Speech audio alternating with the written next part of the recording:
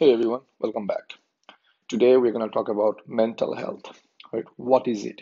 And actually, I want to thank someone, my well-wisher, um, who messaged me the other day after I posted the accountability video, and she told me, and I'm not going to take her name unless, she comes and comments on this video by herself and identifies herself. I don't want to do that. But she wrote to me and she said, you know what? So I understand the importance of accountability, eating right, healthy, and things like that. But what about mental health? What are you doing for mental health? And I thought, that was a great question because mental health is super important. And this is something oftentimes we don't talk, including myself. I've never spoken about it. I talk about how much workout, get moving, things like that. But this is where it all starts.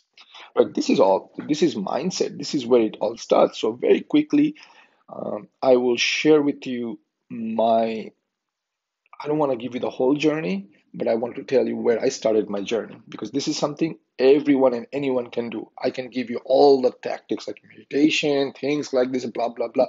But if give you everything, you're going to just be basically melting down and you are going to be like, not doing anything because there's too much information. Our human minds are not designed to have so much information. It gets information overload and it just melts down and just stops.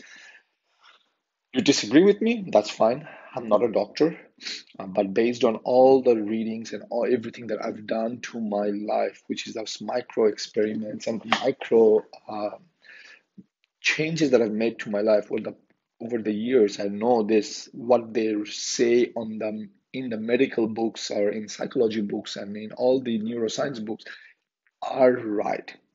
Number one, if they were all wrong, but on the flip side, we are all lining up to get the vaccine for COVID-19, or a lot of us are because we believe science is right there, but we will say science is not right there when it comes to mental health. That just doesn't work, right? That's just like sometimes you just have to believe. But anyway, forget about all these things very quickly.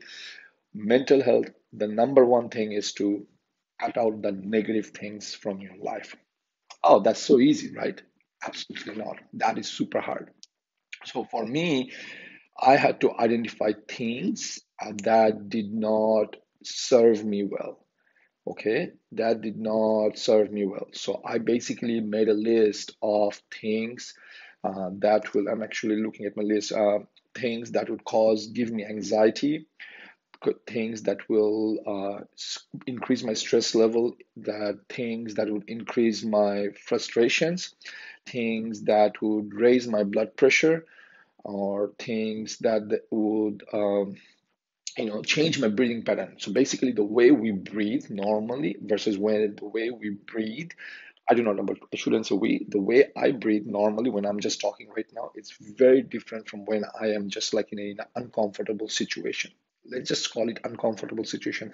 A conversation that I don't want to have, things that I want to have, anything that gives me anxiety, my breathing pattern changes, right?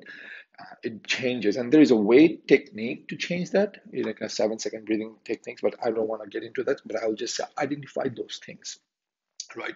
Identify those things, make a list, keep a running list. And one thing that really helped me is journaling. I do journaling I journal every day, every morning after I wake up with my morning coffee. I do that. I don't do anything until I finish my journal, and over there I basically write down things. It's a basically, I went to Michael's and I will show you right now. It's this thing. I think they sell it in Michael's for $7. I ended up buying like 20 of these books, white books. Like it's full of like notes every page as you go. This is from last year, so I keep that. That's my book, right? That's the book I write, and I write down things I accomplished yesterday, as well as things that made me uncomfortable. It's white page, just write down the date and things that made me uncomfortable and the advice I would give to someone in my own same situation. So easy, right, guys, or folks watching this? But it's not. It's super hard. Getting into the rhythm of this thing was the most challenging thing I've done. It's harder than the workouts, right? It's discipline. It's forcing yourself to do something that you have never done before. Try it and give it one. So there where I started identifying things that I was uncomfortable with. I basically made a list. And then I was like asking myself, knowing what I know, would I do this again?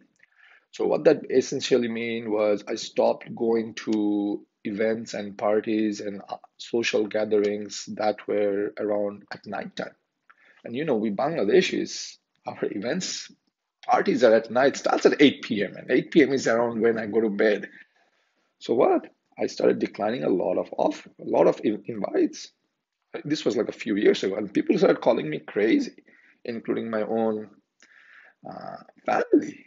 My other half also called me crazy because she was uncomfortable. Now she cannot go because I'm not going, right?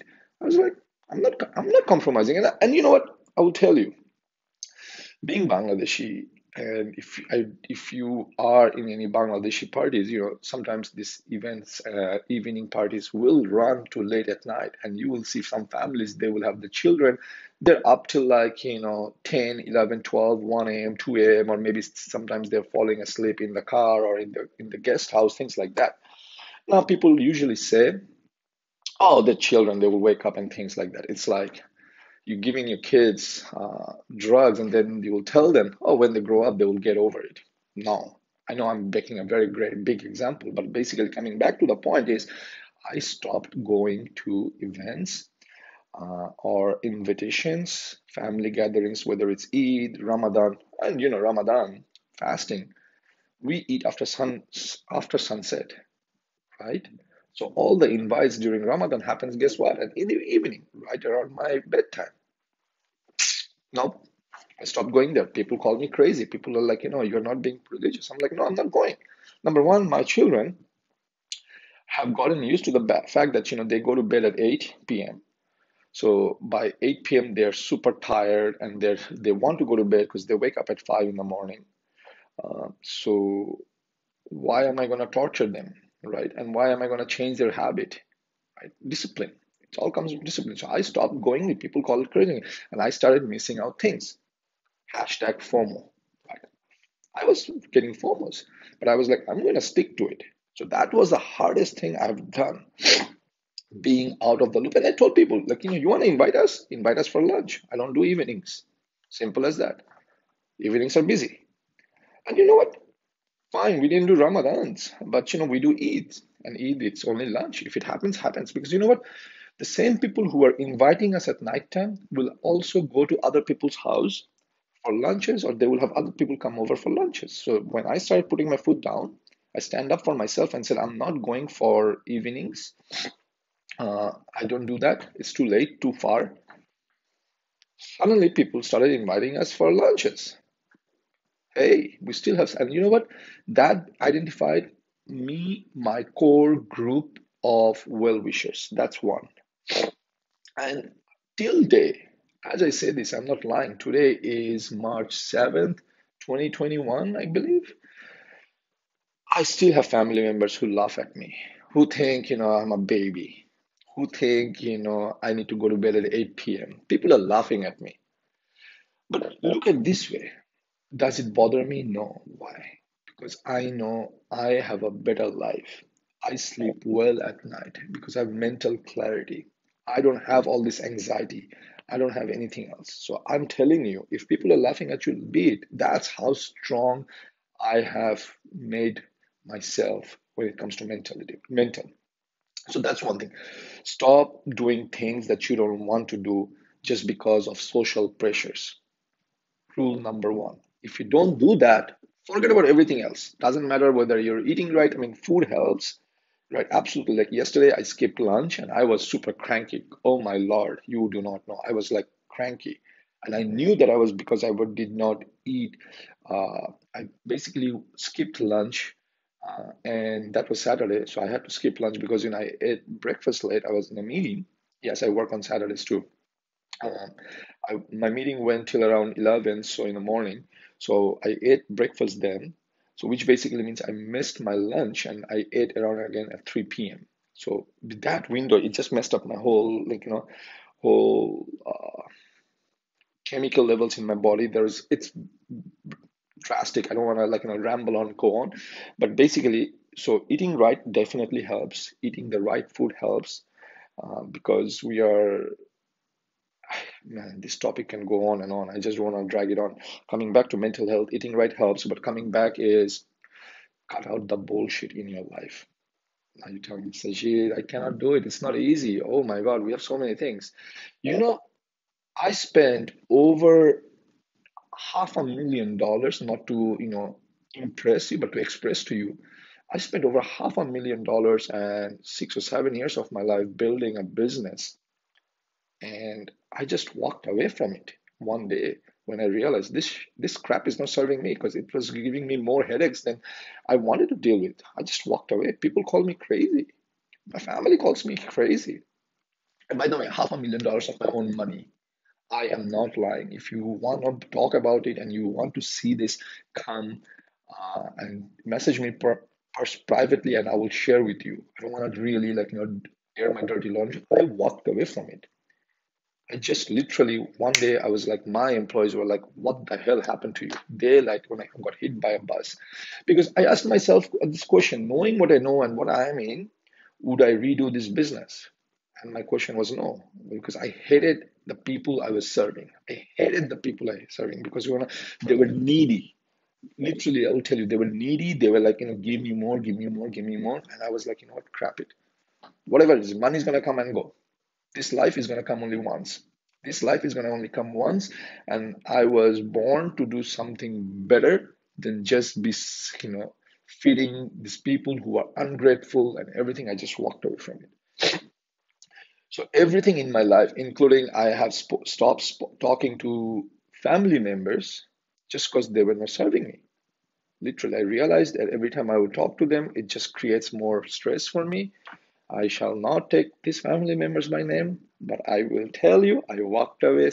You can call me crazy, whatever these things, but you know what? This life is gonna come only once. That's how, and it didn't happen overnight. It happened over the years, right? I'm not sharing all this to kind of, say how cool I am and what I can do. It's just saying, if you want to do mental health and you want to be able to sleep peacefully and you want to be staying away from depression drugs and you want to be able to avoid alcohol and you want to be able to not beach, this is it.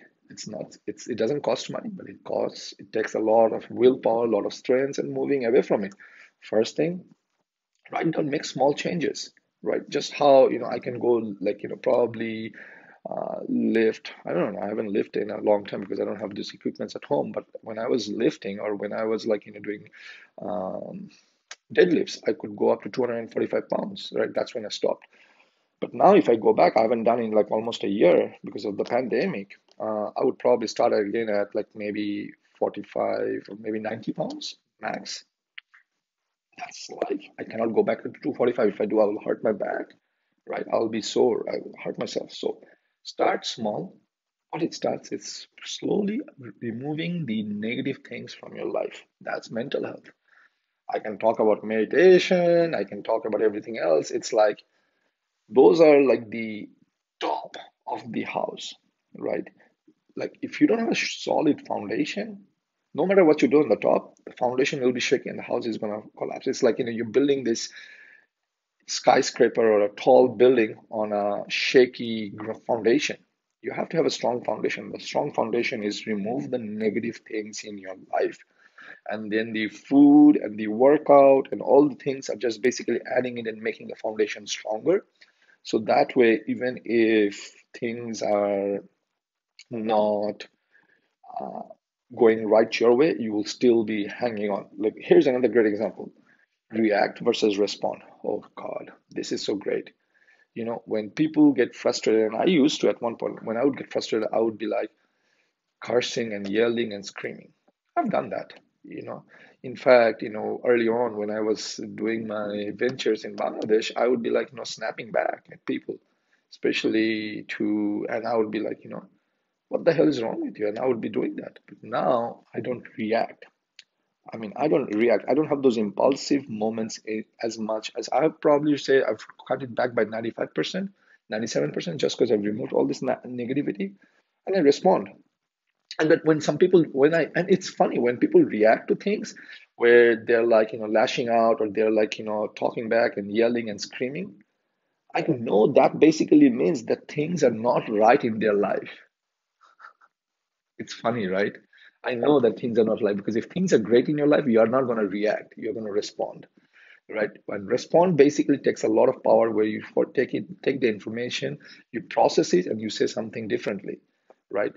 Anyone can scream at you. You can scream at me. I can scream at you. That is super easy, right? That's what dogs do. They see something they don't like, they just like bark.